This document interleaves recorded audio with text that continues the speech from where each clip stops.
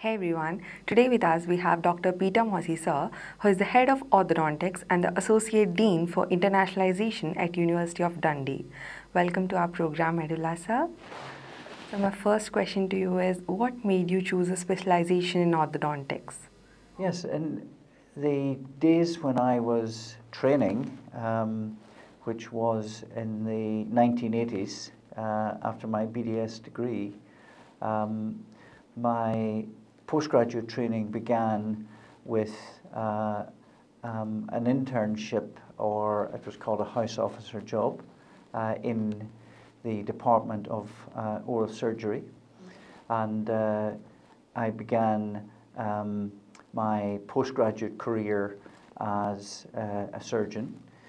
And the opportunity after this arose to become an orthodontist with a special interest in cleft lip and palate. That's what drove my interest, the possibility that I would be able to be in the front line for the treatment of cleft lip and palate patients, which an orthodontist was in those days, because an orthodontist was first on call when a child was born with a cleft of the lip and palate. The reason being that we needed to construct a feeding plate. So we would take an impression and have a feeding plate constructed so that the child could get the maternal nutrition. So you were the director of a WHO collaborating center for craniofacial anomalies. So what were your roles like? That position arose because of our objectives in the field of cleft lip and palate to obtain global consensus on strategies for treatment and research.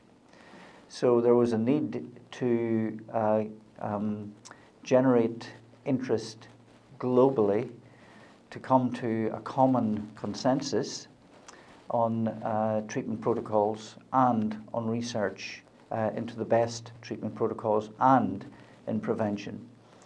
So my PhD was on the genetics of cleft lip and palate, and therefore I was invited by the WHO to lead this consensus initiative, which was funded by NIH, the National Institutes of Health, and NIDCR, which is the National Institute of Dental and Craniofacial Research.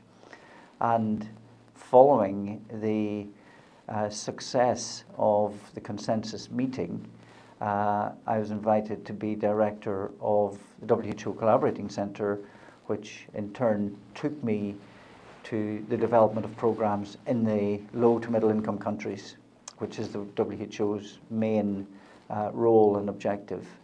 It must have been a good opportunity for you. It was tremendous. I mean, that was one of the highlights of my early career, being able to get involved at a high level with the most influential organization on the planet in terms of marginalized treatment protocols. So that must have been an amazing opportunity for you, sir. So could you tell our audience a little bit about the MDPH program offered by University of Dundee? Well, it's a special program in Dundee in that it has developed a reputation for being world leading in aspects such as marginalization under inclusion oral health. It has world leaders in public health evidence base, world leaders in clinical trials and health services, and world leaders in education, such as Suchi Nanjapa, the program lead, is regarded as one of the best educators and recently received a very prestigious award at the University of Dundee. So our educational programs, our public health programs, our health services programs are world leading, and that's the unique selling point. And we came across the opportunity to align that with clinical dentistry through the program in GSL. And that led to an innovation in the development of the MDPH to have clinical dentists who are highly trained through the GSL programs of Life and Basics, also having a preventive perspective. So hence the reason for the alignment of the MDPH with clinical dentistry. That's a really good initiative, sir, because most of the students get to complete their degree within a very short period of time. Yeah, I think it's very innovative, but also it fits the global agenda at the moment. And the global agenda is changing. And the skills of the dentist that's required for the future is changing. And that was outlined in the World Health Assembly when oral health and oral diseases have joined the list of non-communicable diseases. And that means we must be able to ensure that we move from an intervention agenda to a prevention agenda. And oral health really needs that. So coming to my next question, what do you think are the job prospects for students after taking up this course? Well, we know from running the MDPH program that many of those who complete the program in Dundee have found opportunities to continue their studies through PhDs because they get an interest in research through the program. There is a dissertation element to that program which teaches the basics and research skills. So one of the major employment opportunities that arises following the program is in research. And we're very fortunate as well that the University of Dundee have a high profile in research. And in fact, we've became the first ever global research institute, as Dental Institute becoming a research institute. So that is preparing the students who do our master's programs very well, equips them very well to do research in their future careers. They also get opportunities in public health, some of them in policy programs, some of them assisting. Some of them have used the post-study visa period of 2 years to be able to establish themselves in another employment opportunity while they're in the UK. Others, move back to India and have leading careers as academics in their own institutions.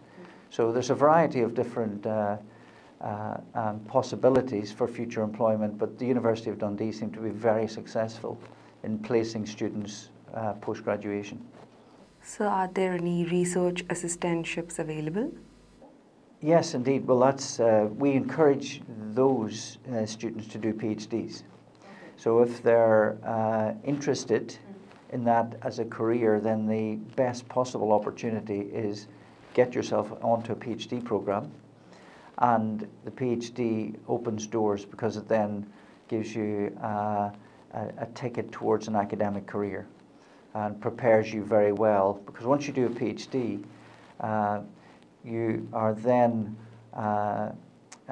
endowed with the skills to supervise PhDs and to carry out in-depth public health research or research in the area that you do your PhD in. It may not be public health because we're very interdisciplinary. We try and encourage aspects of medical research, of social sciences research, so it doesn't need to be in dental public health. Coming to my last question, how was your visit at GSL? Well, we've had a fabulous experience. I think I said in my introduction that people assume that I come to India for the weather or for the food, and the fact is, yes, I do. But the most important thing is to meet with people, and we've got very special friends here who share similar aspirations. So Dr. Sunil Ganta, who I've met a few years ago, we had a very productive conversation about the future of dentistry and what skills are required for that. Dr. Bhaskar Rao is also a very effective leader and has been inspirational in his encouragement for this program.